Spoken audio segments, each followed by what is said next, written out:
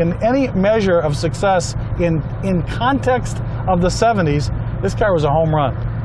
And still today, almost 50 years later, 3 of the 5 years this car was out still remain in the top 10 best-selling Mustangs of all time.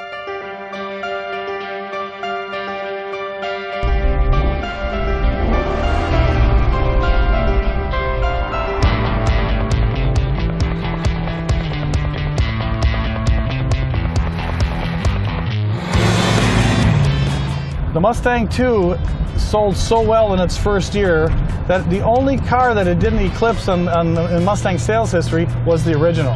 With over 600,000 cars sold in its first year, it won Car of the Year awards.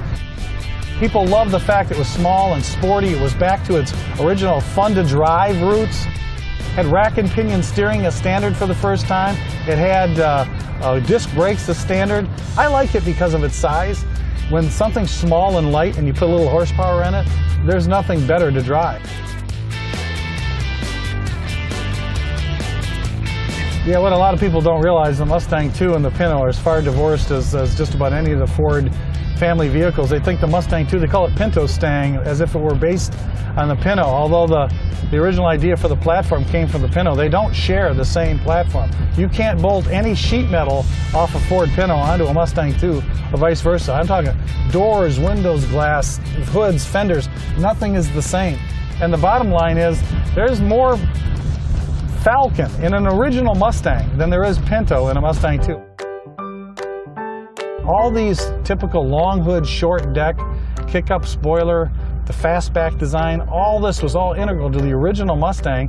And in fact, this Cobra II, why it has these Le Mans style stripes, that wasn't an accident. They wanted to harken back to those glory years of Mustang performance.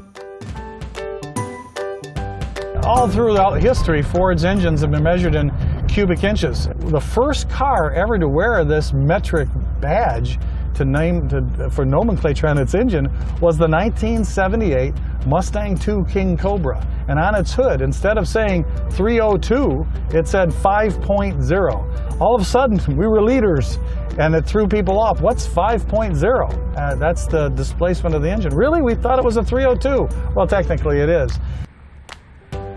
Even though the Mustang II got the black eye, the bottom line is this car really carried the flame.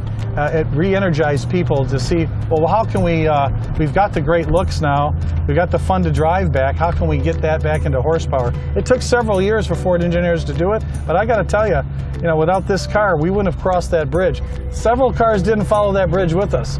Camaro struggled into the 90s and then actually went away.